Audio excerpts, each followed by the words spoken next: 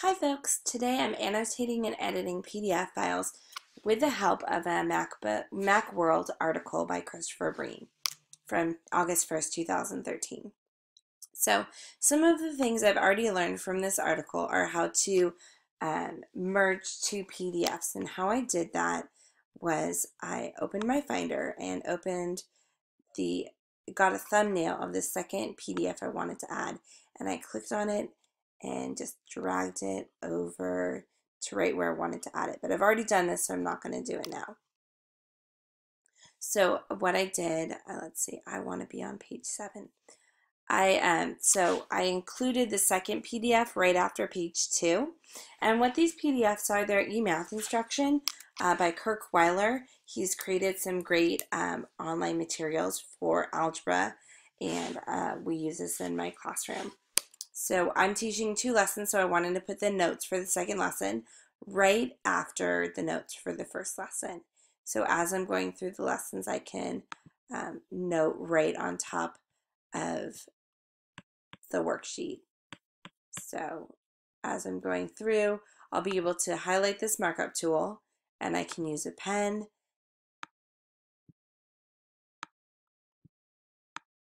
Whoops, okay, now it's making lines. Let's see. I want to be able to write. Pen.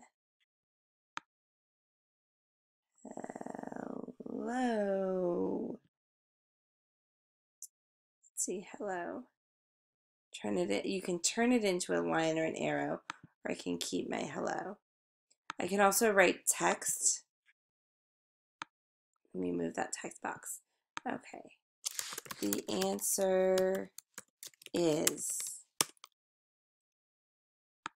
okay, I can delete that by highlighting it and clicking edit delete.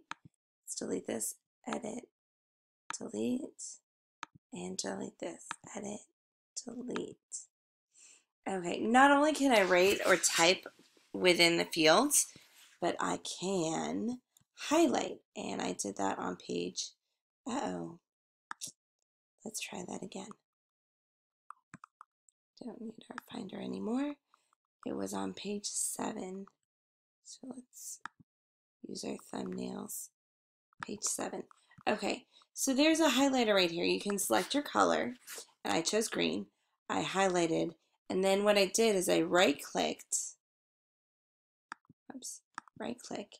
and let's remove the note, and let's right-click again and add a note. Okay, there we go. IQR is interquartile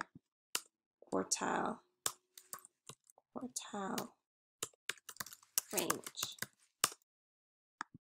So now there's a note attached, and you can also add notes by clicking the notes button right here.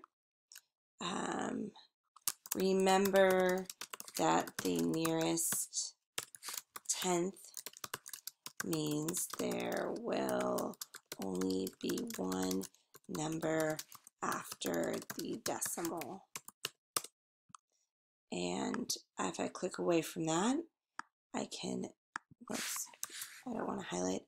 I've got to turn off my highlighter button now.